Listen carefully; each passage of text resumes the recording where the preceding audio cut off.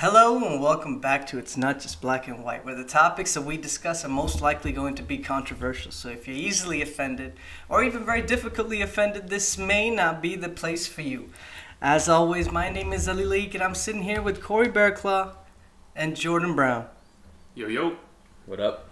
Fellas, thank you for coming together on this glorious day. I believe Corey Bearclaw just had a birthday, so happy birthday to Corey Bearclaw. There you go. Corey. Thank you. It's another year, man. It's exciting times, most definitely. Today we picked quite a heavy topic to discuss. No, we're going to be talking about policing, and we're going to be talking about what the word brutality means in the context of who the police are and what they represent. And what they do. Absolutely, yeah. So we're just going to get started with some history, yeah? Like we're going to talk about why the police were created, what do they mean, who established them in the beginning or whatnot. So, you know, I got a couple things on that. So if you look at, I just went back to imperial times, right, when there's emperors and whatnot. You know, I always like to go as far back as I can to see the things that existed then and where we can see those same things here. I really enjoy that kind of facet of history. So at policing as like a thing that before it was established as like a municipal police force, it was just, imagine empires that used guards like to police societies, but they were technically part of an army, a larger army that defended an empire, which usually answered to a general. That general answered to a senate, king, emperor, or whoever ruled those established borders, you know, whatever it may be. And when, for instance, crime went up in a particular region of that empire, they would basically send a number of troops, a certain number of troops, to patrol those streets. And then there's the usual royal guard, right? There's the Queen's Guard, we have the Swiss Guard, the Papal Guard. These are all like private militias to an extent of like very specialized soldiers that protect only a specific group. Mm-hmm. So that's kind of the extent where policing before, it was just like a private enterprise where you would pay, whoever pays the most is the most secure. You know, it was kind of a pay as you go type situation. But basically up to the point where it was established, the first Metropolitan Police Act in 1829, this is in England, and that's when the first quote-unquote municipal, as far as I could found, the first police force that's supposed to protect the people or and serve the people, that's when it was created. Because around this time, like, I think they were called like Constantinoples or something like that. You mean Constantinople? Constantinople or but something? Constantinople is like the city that Emperor Constantine. Constantinople is today's Istanbul. No, but the like the police force, they were called like constables or something. Oh, constables, yeah, constables, in England, yeah. So the constable is like, it's like part of a hierarchy within that police force. That's there, right? There's like the captain, constables. Yeah. It kind of, if you remember, like Robin Hood, there was a sheriff. The story of Robin Hood, there's a sheriff. You know, I forget his name now, but I remember that movie, Disney movie. But the policing kind of existed, and that's, I mean, if we're looking at England, that's still, like, you can see it much farther back, you know what I mean? Yeah. Like, all over the place. And basically it was those private militias, but I wanted to real quickly talk about the guy who's accredited to establishing this Metropolitan Police Act. His name is Sir Robert Peel, okay? And as I was looking into him, I found, like, this guy's quite an important guy that we never heard of, okay? Oh, really? Genuinely, there's a couple facts. They had a huge facts, but I only wrote a couple down. So, he was the son of a wealthy cotton manufacturer, okay? I'm gonna bring that back around. I think that's a funny fact in here. Or just, it's ironic. And so he studied at Oxford, went to the best schools, best thing. He eventually served as, this is around early 1800s, like 1810. So he served as the chief secretary for Ireland, you know, to the crown, to the empire. And then, this is the interesting fact, in 1819 he was made chairman of a currency commission which brought about a return to the gold standard. So in a lot of ways, he, once again, when we left the gold standard and then it was established again, this guy played a huge role in that, and that's very significant in global monetary policy to have that, right? So I was saying that's a very important guy, incredibly important person I wrote down. But again, I think it's funny the Metropolitan Police Act of 1829 was established by a guy whose family made money from the manufacture of cotton. I thought that was ironic because our laws are based on English common law. Our police system is based on this same model. And the then English it was model? Yeah, I mean, if you're involved in 1829 cotton manufacture, you know what I mean. There's slaves involved, right? Yeah. So I'm just saying, from its beginning, the municipal police force, a huge claim, has been fucked up. You know, or racist or whatever. It's in the roots of the guy. You know, it's terrible news. But yeah, what do you guys think? Yeah, I mean, I think it's interesting, and I mean, you know, I kind of wanted to go into the history of like the United States Police, right, or like the police force established here.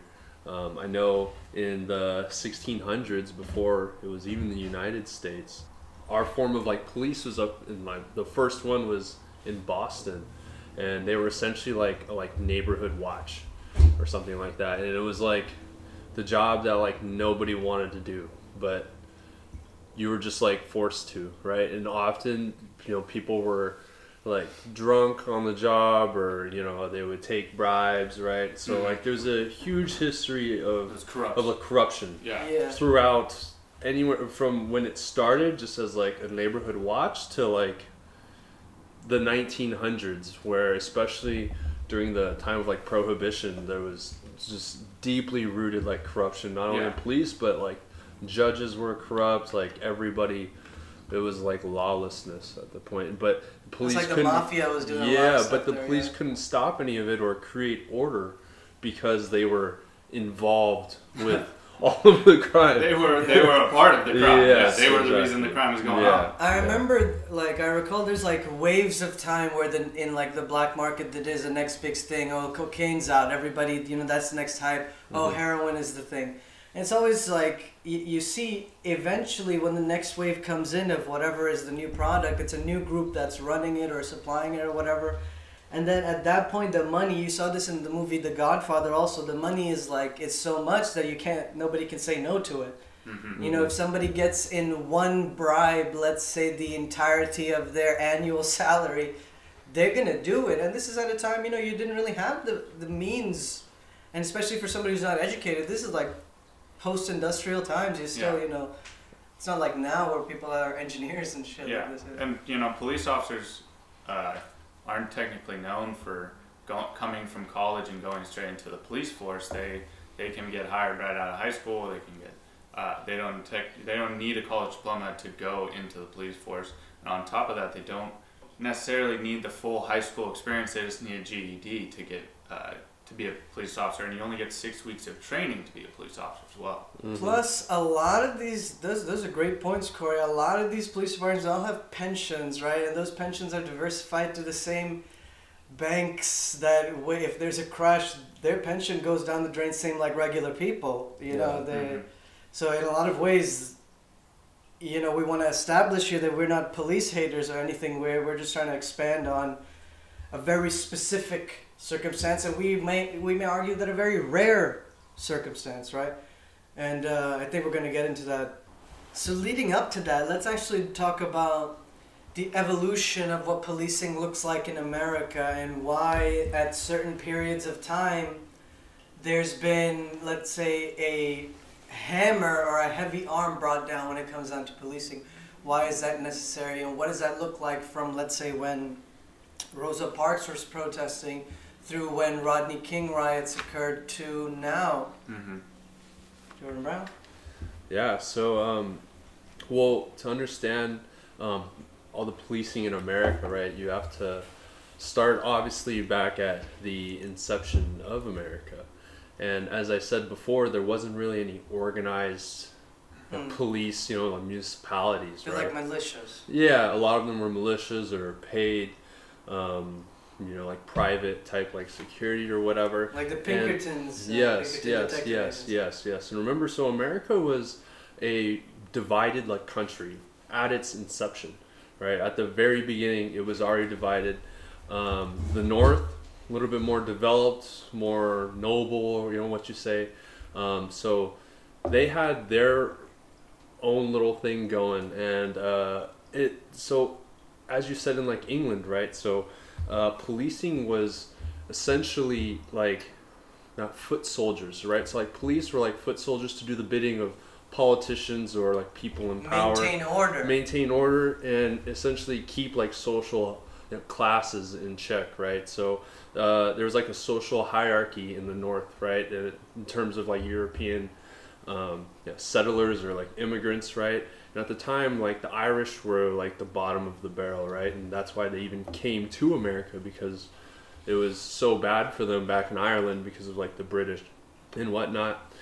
And so essentially how it worked was all the like neighborhoods were like separated, right? And like so the Irish were at the bottom, and the Polish would kind of like keep tabs on the Irish, and then the Germans would keep tabs on the Polish, or you know, like, keep them in check, and then I guess like the British would keep like the Germans in check, or like whatever, right? And the Italians rose their way to the top. However that was, yeah, but that's basically right. So they're like keeping this like social hierarchy. Mafia. Anyways, and then so in the South it was completely different, right?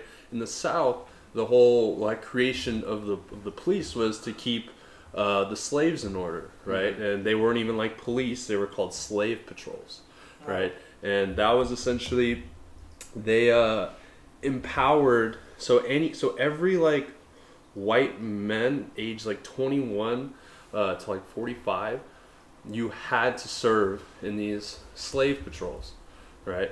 And that right there, whether you had slaves, you didn't have slaves, because remember, a vast majority of Americans did not own slaves.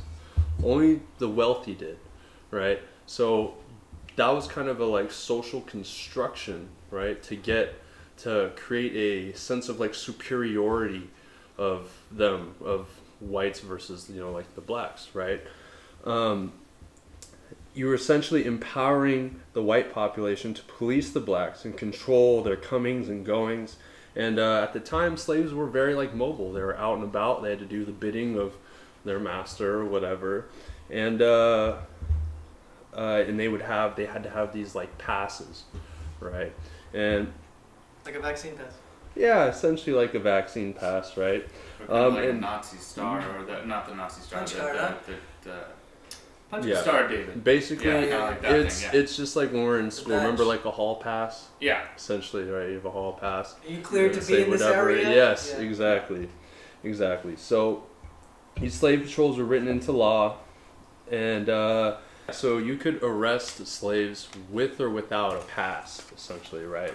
And especially if you saw them out in the woods, or if they had a torch. Well, I mean, wasn't part of the Jim Crow, like, if you see a slave that's, you know, you have to pick him up and take him back to its owner? Yeah, or something? so like Jim Crow was much farther after this, right? Okay. This is like before the Civil War, all of that, this is right? like before any of this. Before any of that. This is like 1600s. Yeah, 1700s, right?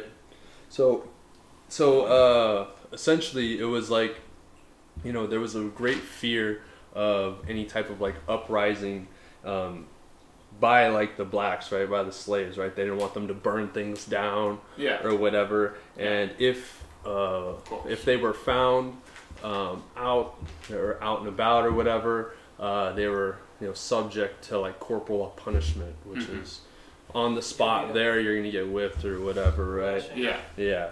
And so basically, from there on, right? And remember, it was like whatever they said goes, right? Because they were the law of the land, right? So even if you were out doing something you were supposed to do, they had the legal authority to stop, harass you, beat you up. Could even like kill you if they wanted. Well, I mean, and also at this time, the slaves had no rights. You know, whether you're black, Irish, Italian, whatever it was, like if you didn't have rights, then anything can happen to you, right? Yes, but you have to think about how this translated into like where we are, right? You're giving them this sense of like superiority, right? Because you have the law on your side. So you can do whatever you want, make up whatever you want, right? And inflict like punishment Yeah. on anybody, right? So if we think now, right, we're way past slaves, right? But yet these like police officers we have, they still have the law on their side. Yeah. They have this sense of like superiority to us, Yeah. right? And we have to do what they say. And if they feel like it, they can stop, question, harass you, right? Poke you, prod you.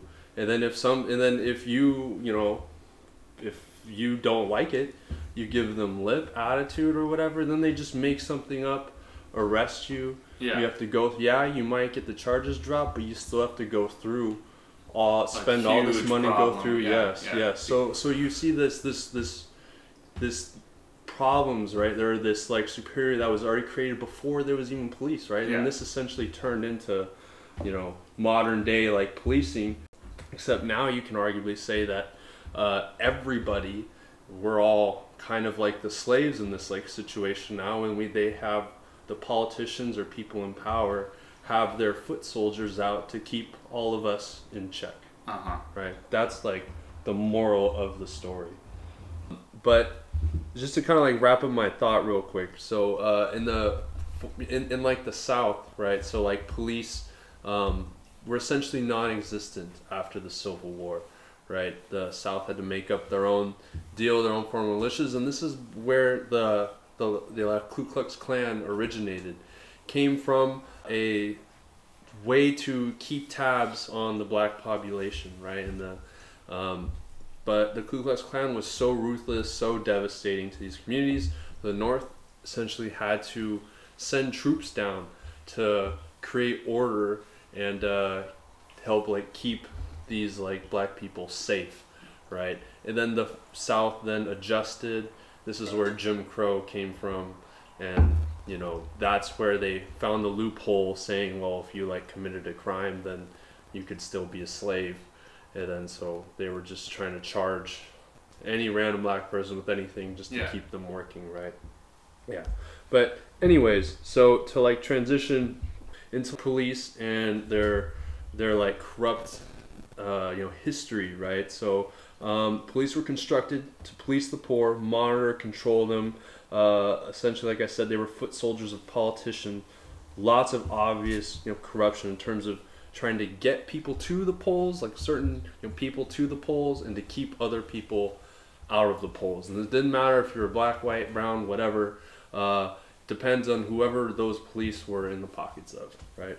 And essentially, this is where like the brutality like comes in. So in 1894, they actually established the first police brutality commission because people were starting to get like fed up, right, with just being beaten down, and there was no policing of the police, right? And that's kind of the point that I wanted to address today is that, the word brutality, that's not a light word and should not be taken lightly by any means. And at this point, if municipal police departments have been established to maintain order and in one way or another serve and protect the people, not only who they surround, who in a lot of ways they come from those same communities, right? And people, like communities where there isn't enough people to have police officers, don't have that many police officers, or there's not, like sometimes, there might be per capita too many people and the police department just doesn't have funding, so there's like underfunded and there's like 5 police officers in a town or whatever. But the point is in the context of people who are supposed to protect and serve, what does it mean to be using the word brutal and brutality? Like, where does that word come about? Like, why is it necessary to be in? Yeah, well, in that 1894 police and brutality commission, tens of thousands of like papers were like turned in of like documentation of these incidents that people were like complaining about, right? And they actually found that police were like beating up people in the North in the same way they were harming people in the South, right? Or blacks in the South. So imagine if a despised immigrant, so say an Irishman, walks into a like the wrong like neighborhood, the police would like beat them up essentially on site for being in that wrong like neighborhood. And you know. And then after they looked into the whole deal, they ended up charging, I think, like 43 police officers with assault, and they found that they were also harming these like immigrants to get a certain political outcome most of the time. Yeah, or reach a certain quota too. Yeah, that too. Get a certain amount of arrests, get a certain amount of tickets, give them to the people who that can't really fight back, because if you try and give a ticket to a rich person, they'll hire this great lawyer to fight that case, and then they won't ever get the money that they need for the city. And then what definitely doesn't help is the privatization of prisons, right? And they already caught a couple judges who have a quota for how many people they put into facilities and centers, and then they get a check from this facility for putting that guy or whoever in there. Yeah, and there's a saying that laws that are punished by a fine were only meant to punish the poor people. They're not meant to punish rich people, because rich people don't care about paying $500, $1,000. They'll commit that crime time and time again, because they can just pay it off and do it again and do it again. Yeah. I mean, that's excessive. Yeah. $50 million. No, maybe not on an individual basis, but companies have, Volkswagen has paid $1 billion, right? Like of course, yes. That's true. I mean, that's because of policing that they had to pay that fine, and even that doesn't matter. Their stock is up, isn't it? Yeah. But it's kind of like mind-boggling, right? Because this is like in the 1800s, so. And America is a very new country, right? It's only been around for like 200 years at this point. Newest. Yeah, only like 200 years at this point. So that's like 2 generations of an established like police force, and it's already corrupt. Like 2 centuries. But each century has about four generations. Well, if you think like somebody lives like 60, 70 years, that's like but people only be in a police force for like let's say for on 20s? average 20 to 25 years. Yeah, exactly. You don't you have the people who are 30 years in, they're pretty much the chief, or all the way up there, but there aren't all those people doing that. So you have, I would say on average 4 to 5 max. But in that time, even if you have 8 generations and you still got the same problems going on from day 1 to day 200 years, it's kind of you need to learn your lessons once in a the while. basics is just from the beginning, right? We have these like problems, and then in terms after these 8 generations, like I said before, we still have these brutal acts of violence from police officers.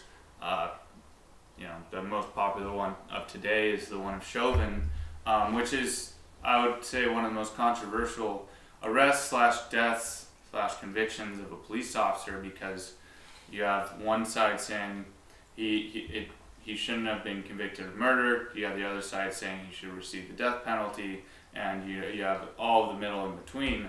And just to start off, Ollie, what is your perspective of just the arrest of George Floyd and Chauvin's actions?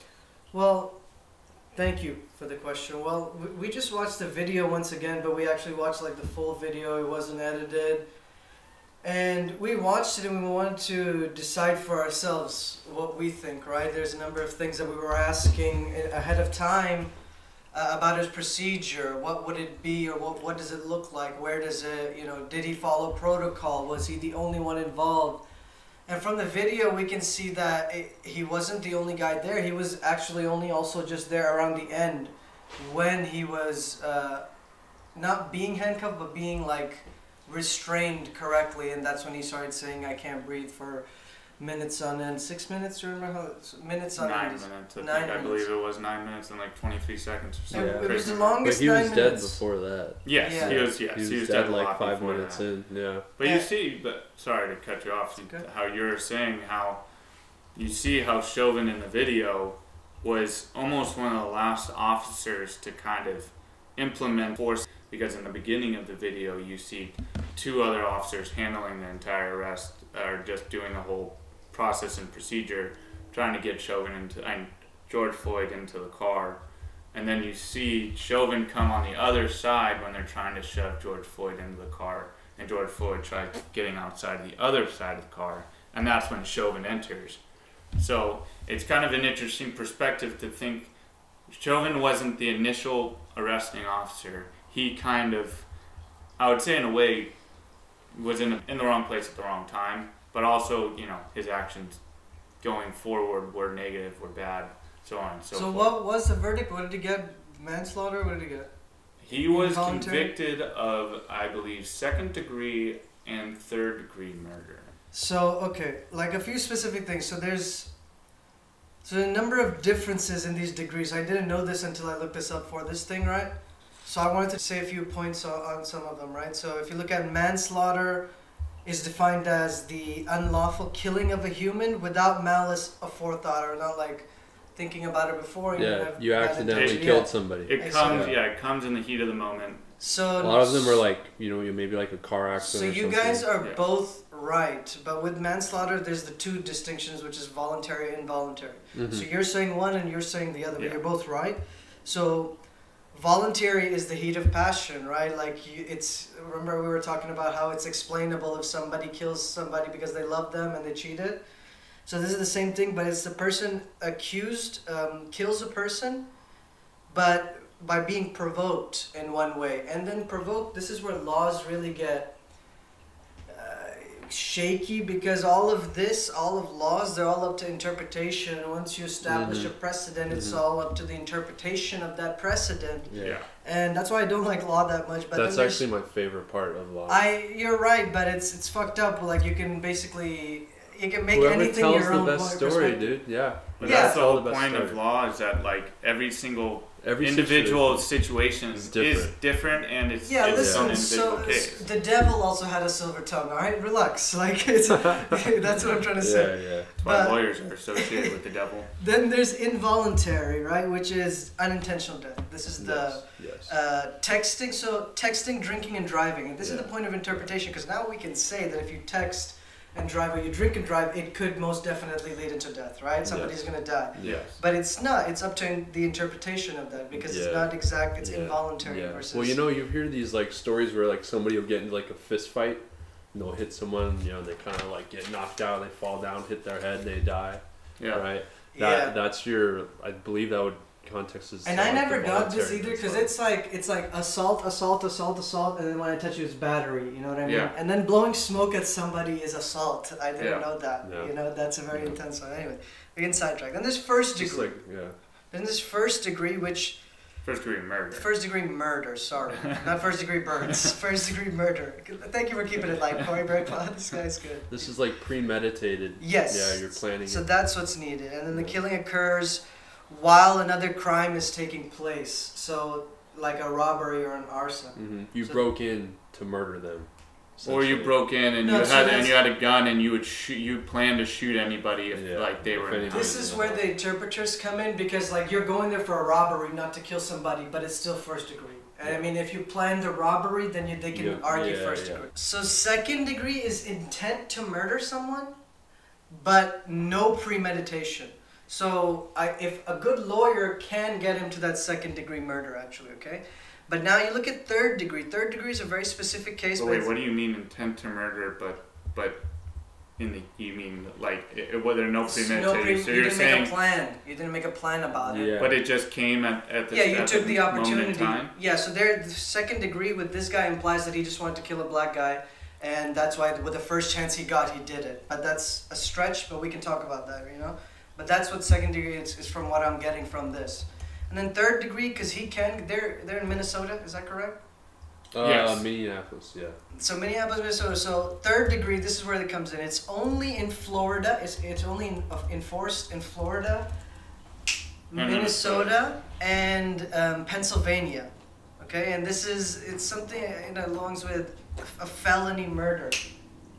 Felony murder, and it's unintended murder, but it occurred during a felony, which is the same thing. It's like a higher level robbery, because it could be like a petty robbery. Is not the same. Like stealing $500 is not the same as like a bank. Yeah. So felony murder, I'm assuming, is like the next level. It's like a real bad crime. But yes. On top of that, from my perspective of what third degree murder was that third degree murder comes from the action of doing a behavior that knowingly can cause death but their intent going into it was not obviously to kill that person. Unintended murder. That's yeah. right. For example, someone's in a crowd, they shoot off a gun into the sky because they're having a fun party, but then that goes and kills somebody.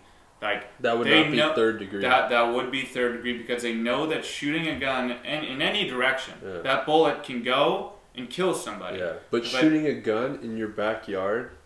Like, no. That's a crime. No, he's in like a crowded area. Yeah. So in public, definitely. That's yes. If you're on your property and you're shooting into a fence, obviously that's different. But no, that's still illegal. It depends on the state. Yeah. Because it's illegal here, but in Alabama, you go ahead and do it. Yeah.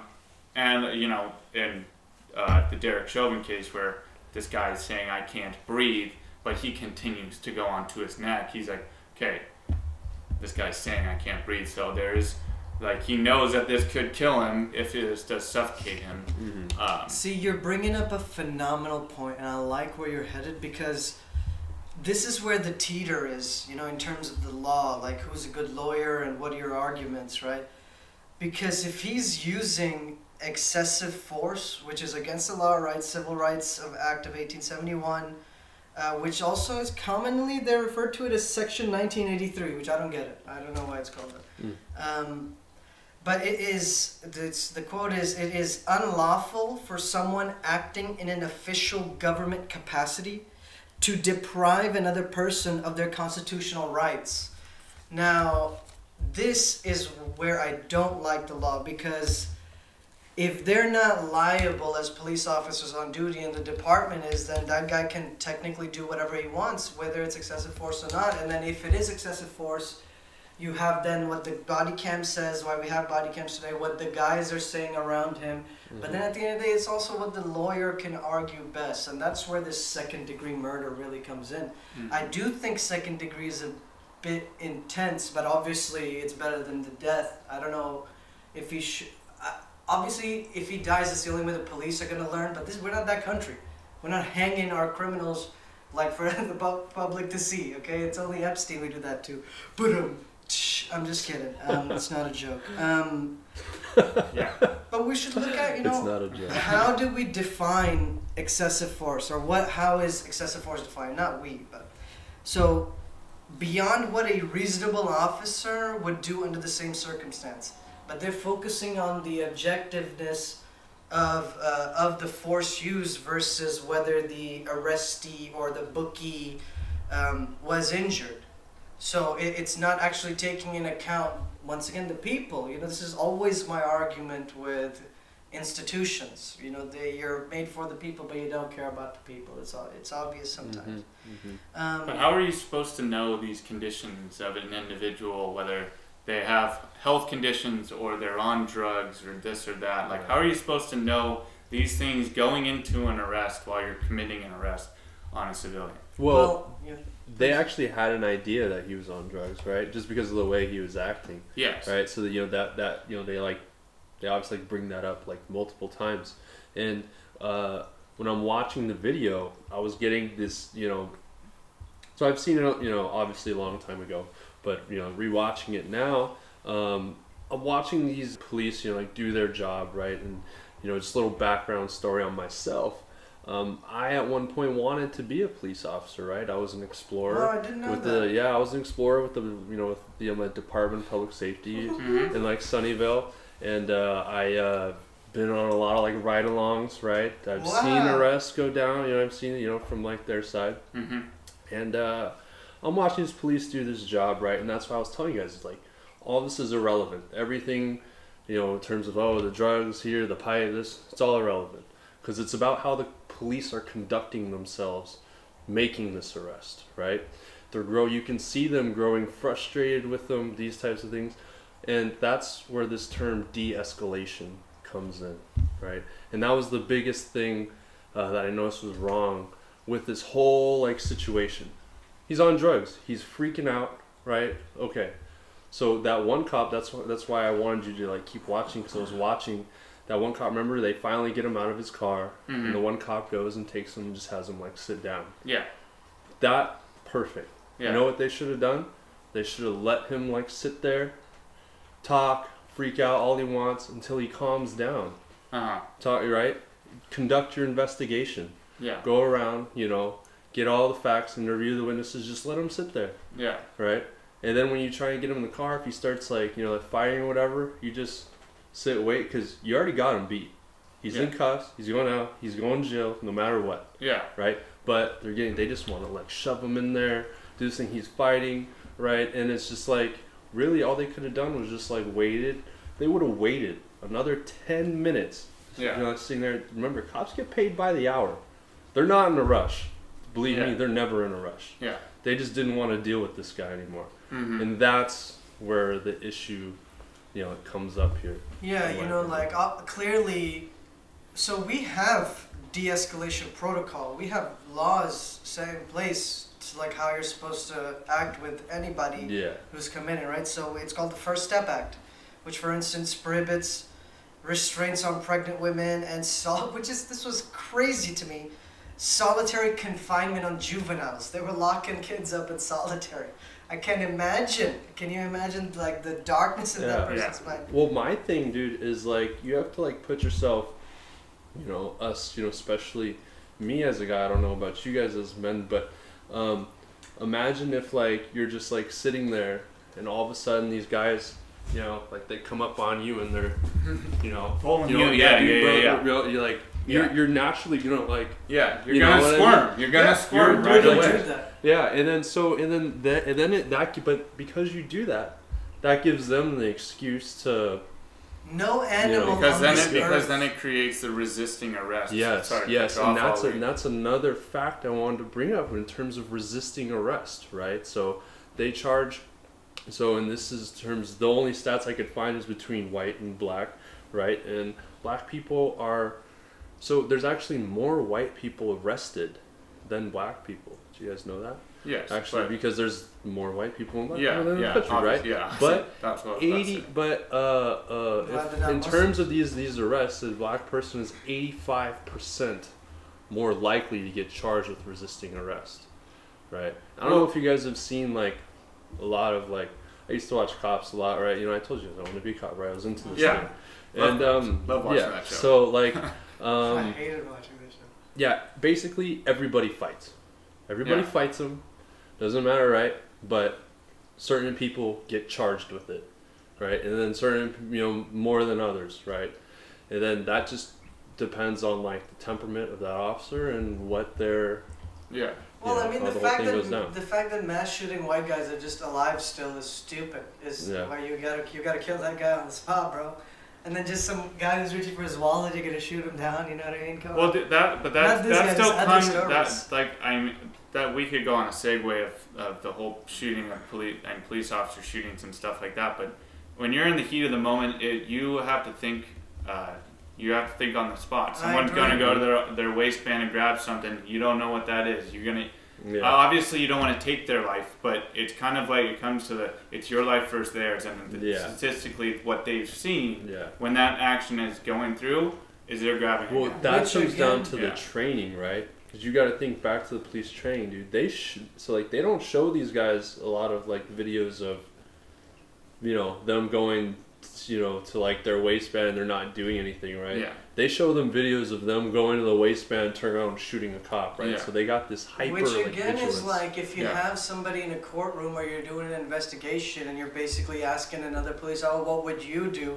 Mm-hmm. He can't give you a reasonable answer. He wasn't there. Yeah. He didn't know how the guy was acting. He didn't see whatever. Like, so there was actually this video on something along those lines where a guy who was viciously against cops and obviously police shootings was given the opportunity to be put into the police person's shoes and kind of try and de-escalate the situation and not need to pull out a gun.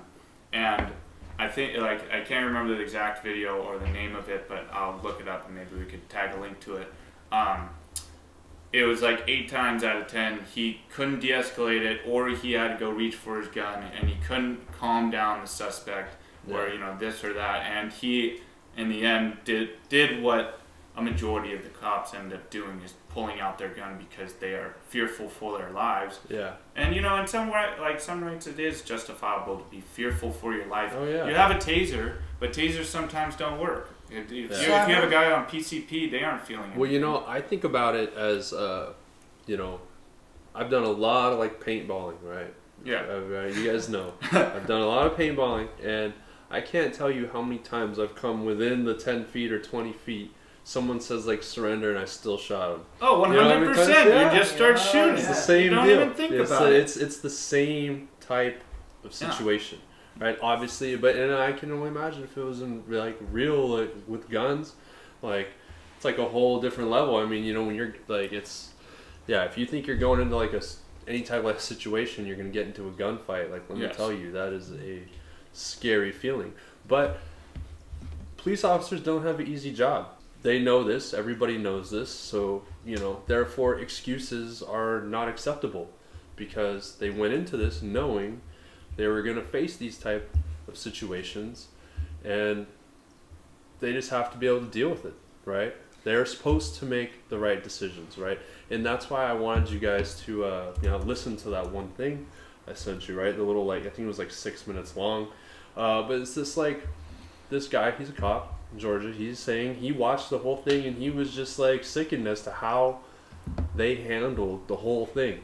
Yeah. It's like, that's not, you know, that's not how it was supposed to go down. That's not what they teach you, how to arrest people, or how to do things. And now, so we were talking about, you know, generally, even with Chauvin and all of the hundreds of other cases that exist before this, the mainstream ones, right? But police officers, like the individual who may do something, you know, they're immune from liability when they're performing their official duties, right? So you would then go and sue the department, right? You sue the city, actually. You sue, okay, fair enough. You sue the city, civil, right? Never mind.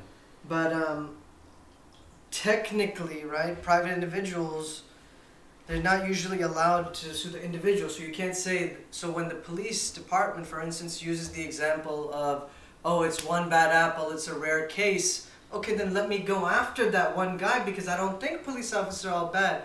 And when you're not allowing me to go after the individual, I have to go after the city and the department. Then you paint me once again as the enemy who doesn't like police. And then you really, at least PR-wise, those things are really easy to shut down PR-wise. But this section 1983, which is the Civil Rights Act of 1871, it gives you that case or that cause for action when indeed we can decide that, hey, this might be a little bit excessive force, right? And it's a good thing that even a little bit excess, but again, it comes down to how good your lawyer is, really, and how much media coverage you can get, because nowadays you can't just do anything to anybody without there being like consequences, serious consequences. Well, it's because there's like video now, and that's what like keeps everybody in check, right? Yeah. And I'll tell you, cops hate the body camera. They hate the body cameras, and they hate it when you got your phone out recording them. They hate it because it's your way to keep them accountable. Yeah. Right? And that's what's been missing, right? That's why how in the beginning we're talking about corruption and these things, is because they could go out and literally get away with murder. They did for a long time. Yeah. And now we're finally able to hold them accountable. That was the whole point of the Derrick Chauvin case, whatever the hell his name is because this is the first way of keeping cops accountable. So let me ask you both a question. Would you rather have a human cop or like a robot cop? Because when robot cops come, it's not going to be that easy for them to have a human touch with you and understand your story. If they deem you, you know, like a robot, his code is saying, okay, he's a criminal, he's just going to, whatever his program says to do to whatever level of criminal, he's going to go ahead and do it right there. So if he uses excessive force, breaks your arm, you got nothing to do. It's not even a person that you can sue, it's just a robot. Yeah. Well, I think like the robot cops might even be like better, to be honest. And that's because I imagine they wouldn't arm them. That's one, right? And they can, their whole point is to maybe subdue or keep you in place, right? And then they wait for the cops with guns to show up, right? And that's how actually like policing is done in other countries, you know? See, but as much as I agree with you that like okay they could just subdue them, but what if the person keeps on fighting like George Floyd did? Then then those robots continue to try and subdue it, but then it ends up hurting it. So that's the thing. That's what I mean. I'm sorry to cut you off. Like, they're all in this case. If a police officer is a robot, the human's always going to get the benefit of the doubt until the other humans arrive, right? So if they're resisting that robot cop, that's totally fine.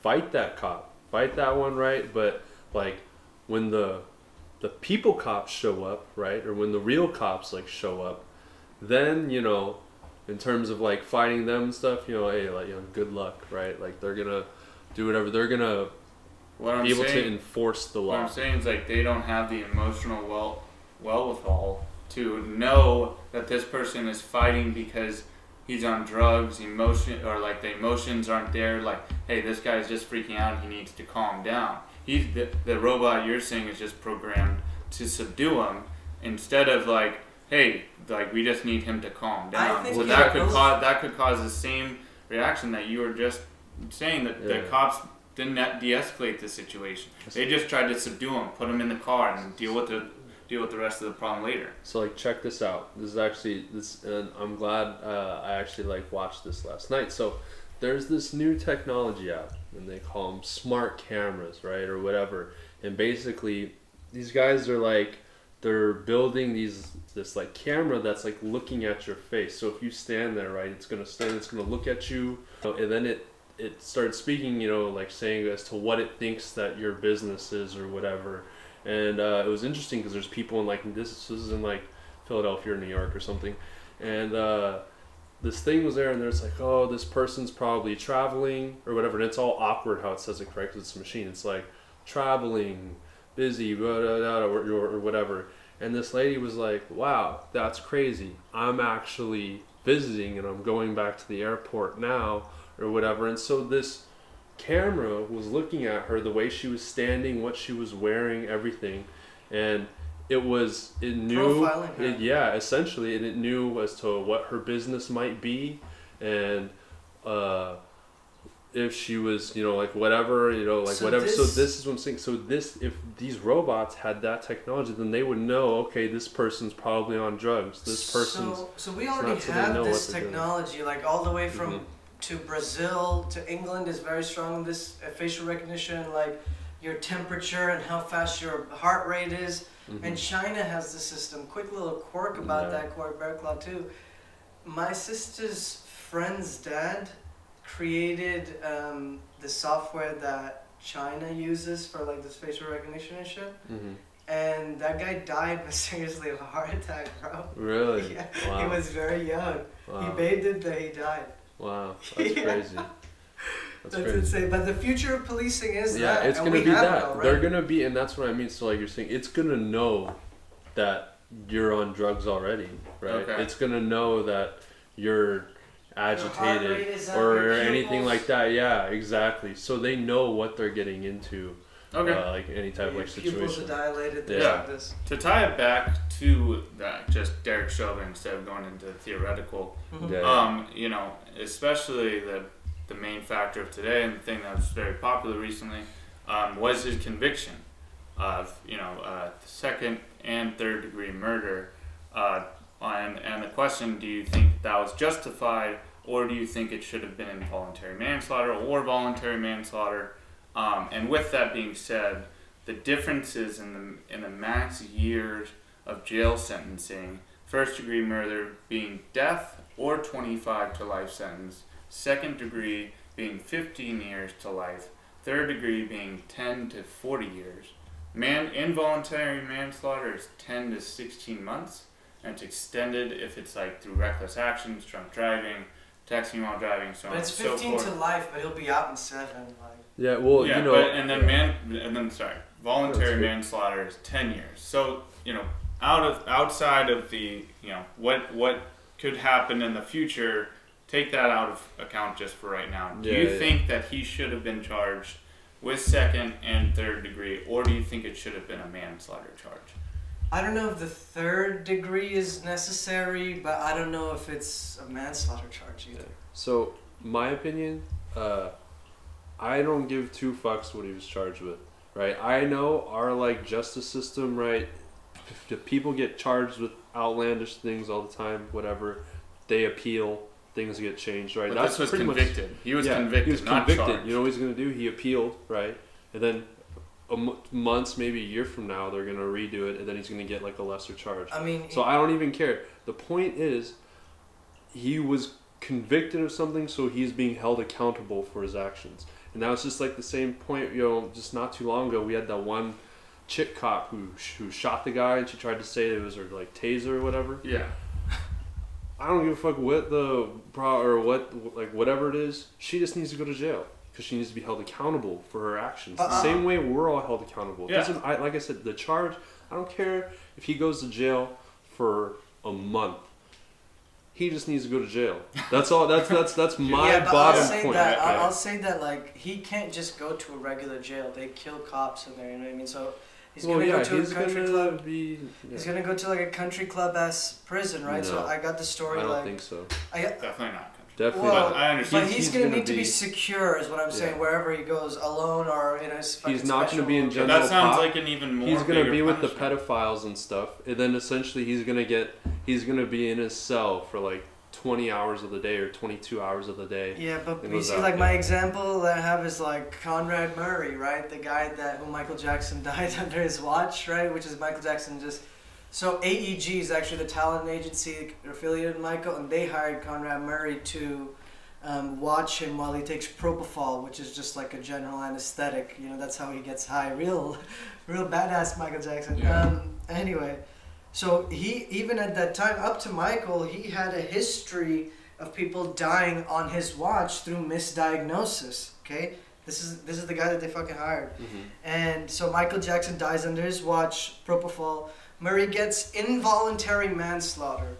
Okay, 4 years he gets. He serves 2 and he's out. He gets his license is revoked about 2 years for killing a legend, bro. I don't know, dude. I mean. Yeah. I don't know. I don't know if that's enough. But that's what I mean, dude. That's why I don't care about whatever people get convicted of, their time, whatever. Dude, like, our justice system is not very good, okay? Like, our justice system is not fair. It wasn't set out to be fair. And different things are going to happen for different people, especially in different, like, social status. My whole point of just the deal is, like I said already, it's just accountability. As long as you go to jail and you serve some type of time. If I accidentally kill someone, believe me, I'm going down. They're going to bury me, right? They might bury me a little bit harder than they buried that doctor from, you know, for like Michael Jackson, but I'm not a rich doctor. You know what I mean? So that's just how our society works, right? I don't know if he was rich either. I think there's just... He's a rich doctor, dude. He's a compulsive gambler also. I think he's rich, dude. The bottom line is he was rich. And so he's going to get different type of treatment than... No, I don't know, hiring dude. better lawyers. No. Yeah, exactly. No. I don't know if he was rich, but he was well connected to like one power player or another. If you're well connected with people like that, you're rich. And especially if you're a doctor, imagine how much he's charging Michael Jackson to be his doctor. I bet you he was probably driving S-Class Mercedes. Well, I mean, the talent agency picks up the check actually, so not Michael.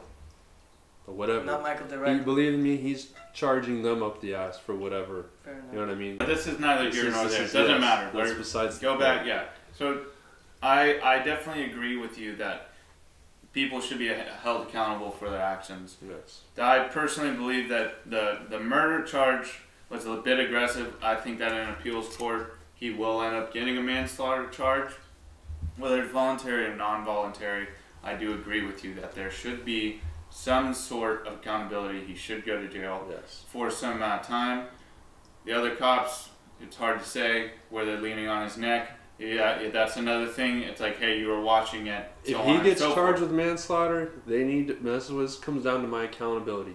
They need to get charged with accessory. And especially if it's like, you know, if they charge them with murder, they need to get charged with accessory. Because if we're all hanging out, I accidentally like kill Corey, you're going down too. And that's that's how it goes. That's how our system, it's accessory to murder, right? If I get charged if I get charged with like murder for killing Corey, you were here with me, you are getting charged with accessory, you are going to jail as well. See, but my view of all in all is a bit extreme. I think that if you intentionally and premeditated and like kill somebody, I think you should die. I think our jails are overpopulated enough. We're fucking good. Well, that's like a different thing, right? I and think that's, hang them in the fucking square. That ties back into, as I mean, as to where like guillotine. The modern day slaves, our general like population, right? Because of these like for-profit like prisons and right and even our like they get 8 cents a day, bro. Yeah. So like district attorneys, they boost their career by sending like people to jail, right? That's how they move up. Doesn't matter. They don't care if you're innocent, guilty, whatever. They just want to send you to jail. I think they care if you're guilty because they're the justice. They really don't care, bro. If they have, that's why they say I have enough to charge this guy or I don't. Because I want to go to court and I want to win. Because it doesn't matter. I don't care if he's innocent or guilty. As long as I win, that's good on my record. That's how my career improves. Right, and that's what I mean. Like, dude, our justice system is it's outdated and it needs some major reconstruction. You know, all of those are phenomenal points. And I think we've had a really good discussion. I wanted to, before we share a couple stories, I wanted to touch on how mafia-like, how organized crime-like these various police departments that function as bureaucratic organizations, how mafia-like they are.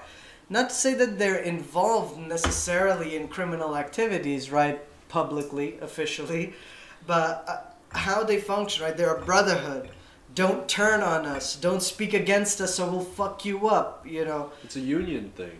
I mean, dude, this is how La Cosa Nostra works. Yeah. No, it's a union. You said it right. It's like a brotherhood, right? You die a cop, you're not gonna not be a cop anymore. You don't walk away. It's just like being like a soldier, right? If you die, there's always gonna be, even if you have no family, there'll always be one soldier at your funeral to go and like see you off. It's just like being a gangster. Yeah. The only way out of the life is in a box. Well, they actually say, or they used to say back in what it was like the 80s or 90s, the biggest gang, the biggest baddest gang was the police.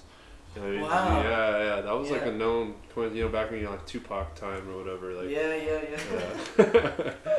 Tupac, but yeah, I wanted to share like, just to show you like, or give you an image of what policing looks like in a third world context. I'll tell you my first ever story about a police officer and my interaction with them.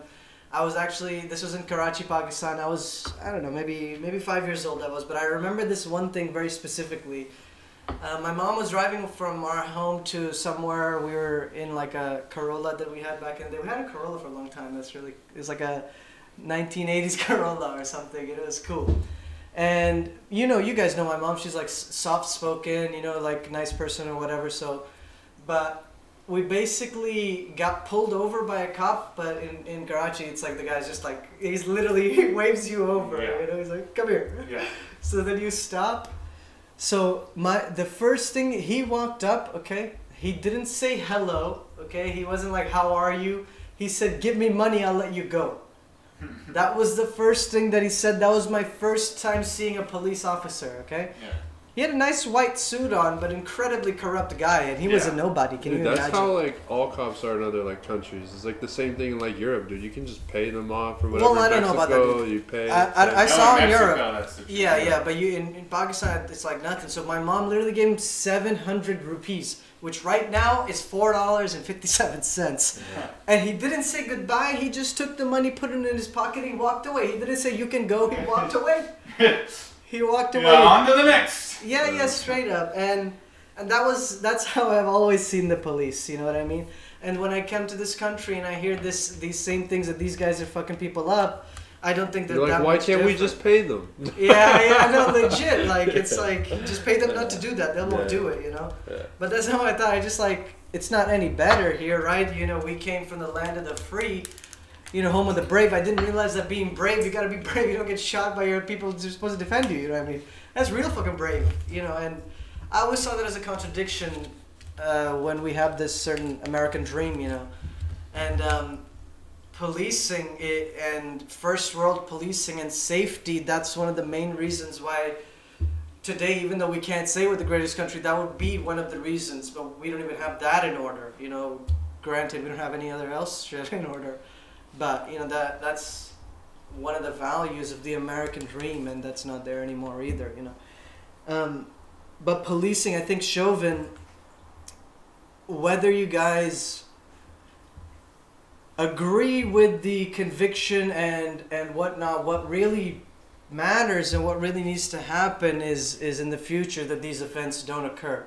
Because from what I recall, in like, there's a same thing that we thought, remember Corey Beckler in the same county, that girl, they shot her up or whatever, but when we watched the video, she had a knife and she was like stabbing someone, so it got blown out of proportion a little bit.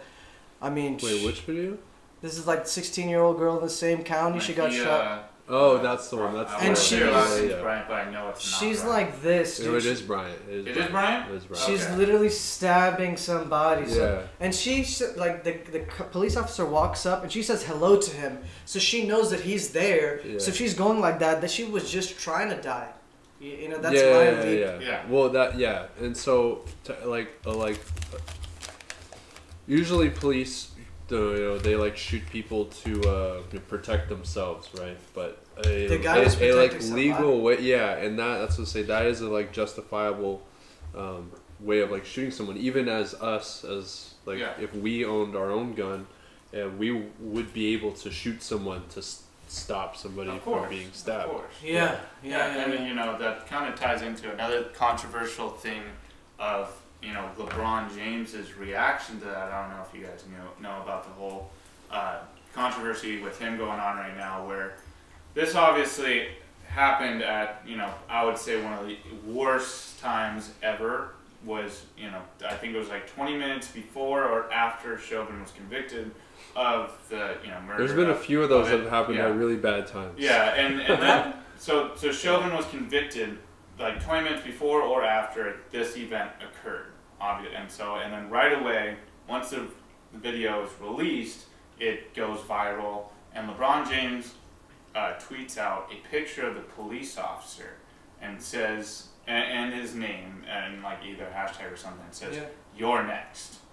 Like, in a way, like, hey, we are coming after you. Yeah, but dude, you're fucked. And so what happened was, I think it could be 5 minutes later, whatever amount of time, it was a very short amount of time, he ended up deleting it. Is that like a social autocracy? What kind of so he deletes the tweet, but it's saw LeBron James, everybody's seen it. So yeah. Then he tweets out another thing, instead of saying, hey, I should have waited to see all the information and so on and so forth. He doesn't say he's wrong in any way. He's like, oh, I deleted that tweet because I realized that there already too much hate in this society today, and it was generating more hate. That's what he said. Yeah, that's what he said. That's what she said. Yeah. I mean, LeBron is cool. He built a school, right? I mean, he's not an arrogant millionaire. You know what I mean? I mean, he's trying to do good eventually for his community. He should have apologized. Clearly, he fucked up. But he's not the only one with this power. Yeah, I mean, I think he was passionate. Like, to be honest, I think people care too much about what other people think or say. I mean, he's saying, you're next is just because, you're the next cop that's going to, hopefully go to jail or whatever. Obviously, he wants cops to go to jail. Fine, whatever. You know what I mean? Like, I'm personally indifferent to his opinion or what he says. Like, I don't really care. I mean, yeah, there's a height, if I'm a cop right now, I'm definitely going to, be more cautious. I'm not gonna shoot somebody if I don't have to shoot them. You know what I mean? Yeah. Like, I don't know. There's been a few other ones. There was the one, I think in Chicago or something. I think the kid was 13 years old or something like that. Got shot by the cop. Bad video, right? Yeah. But I saw a still frame. So when I first watched the video, I'm like, oh, infuriated. This guy's going to jail. You know what I mean? Get him. But then I saw this still frame of the cop comes up to him because he says drop the gun, right? And the kid kind of just throws the gun, and he puts his hands up, and then he shoots him. You know what I mean? But in the still video, like In the the kid had the gun in his hand. He had the gun. Yeah. Exactly. He had the gun. And because he had a gun, so in terms of, you know, justifiable like shootings, if you have a gun, doesn't matter what, if you threw it down, like it's justified, they're not going to jail. Yeah. And that same thing happened with the Mahia Bryant, was that they are trying to argue that when she was in motion of stabbing the girl and when she gets shot, she was actually going to drop the knife, but in reality, you can see in the video, she dropped the knife after she was shot like 4 times. Dude, she was not gonna drop the knife. She was going. The momentum was in that person. I thought she already got her once or something. Dude. She was like, may have. I mean, you know, like I said, that's real intense. My favorite line from like Forrest Gump: "Stupid is what stupid does." Yeah. You know what I mean? Like that's just stupid. You know what I mean? Like it is what it is. You know, things like that. It's just like the same thing. This guy in like Chicago, right? He was like running, or I don't know if it was like Chicago, but it was like somewhere. He's like running, got shot in the back, right? You know, he literally before he's dying, he's like, "Why'd you shoot me?" The cop's like, "You had a gun." Like the guy obviously wasn't trying to shoot the cop; he's trying to run away because people get scared. Yeah. You know what I mean? But he got shot. He has the gun.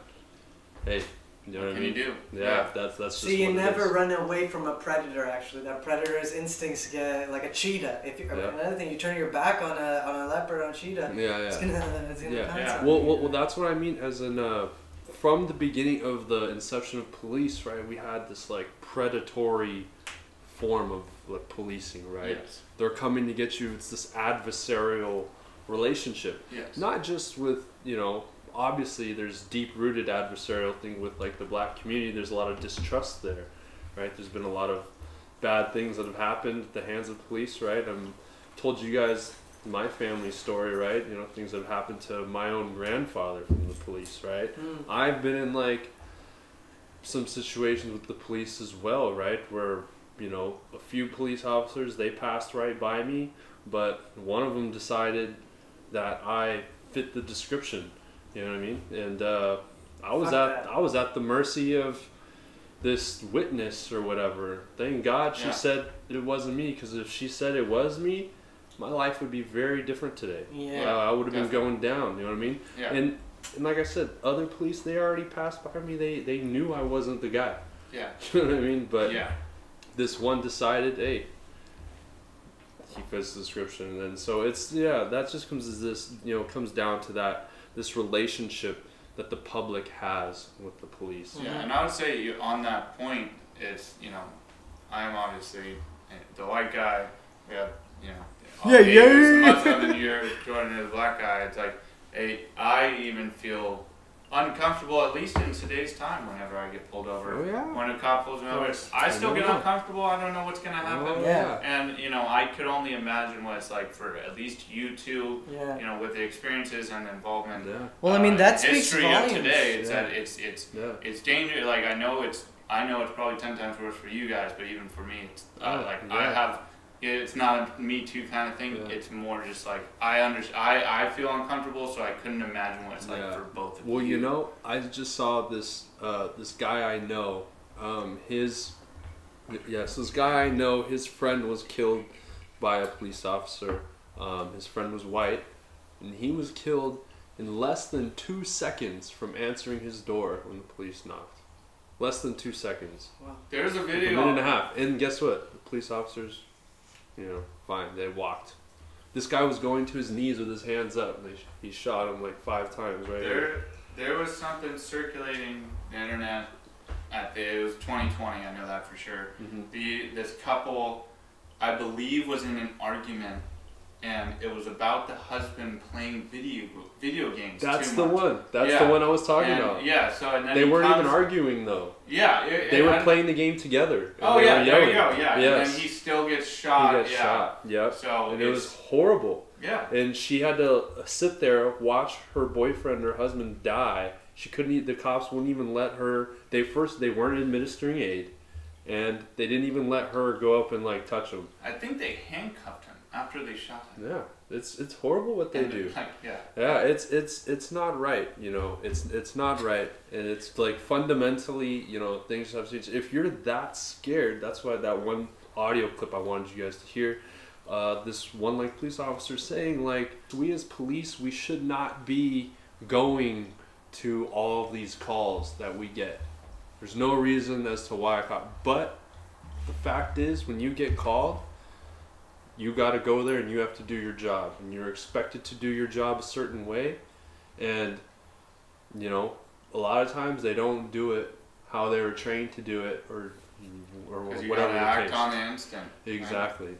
What I think speaks the most volumes is what Corey Berklaw said earlier, is that even he himself gets concerned when he gets pulled over by a police officer, which again tells us that it's not necessarily about a race when it comes down to shitty protocol. And I think even today, what we talked about Chauvin, I think today was one of these very significant conversations that we had, that definitely you can see that things are not always black and white when it comes down to these rare occurrences. You know, I think today that we had a phenomenal conversation, not only on our perspectives, but actually facts of the case. And I think that it was a very healthy conversation that we had. So thank you for everyone tuning in that got this far. I know I had a great time. Thank you both for coming through. As always, my name is Ellie Lake, and I'm sitting here with Jordan Brown and Corey Berklaw. Thank you very much. Peace. Good night.